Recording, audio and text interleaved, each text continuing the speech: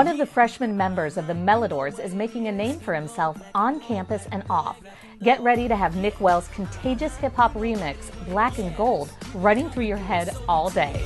Yeah, reppin' Nashville. We party all night, but gotta go to class still. Hands down, the best school in the SEC. Black and gold, black and gold, black and gold, black and gold. I'm like, you know what? I think Vanderbilt, needs a song.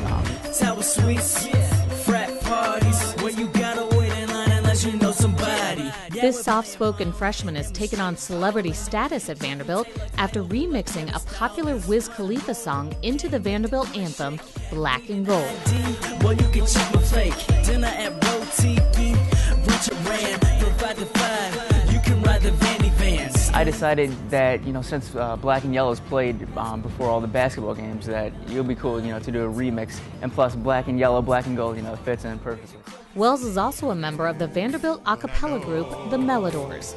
With the help of Melodores co-founder Shane Stever, the two shot the music video and got it up on YouTube in just days. The one word that we want to hear the most is like legit, and I think that's what the finished product is. It's a legitimate college music video. And what about that rooftop shot?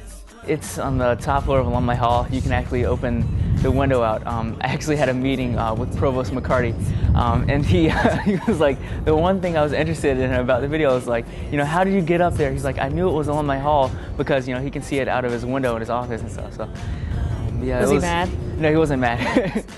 He said that, he's just worried about my safety and everything. Because it was pretty icy when we went up there, but, it was cool.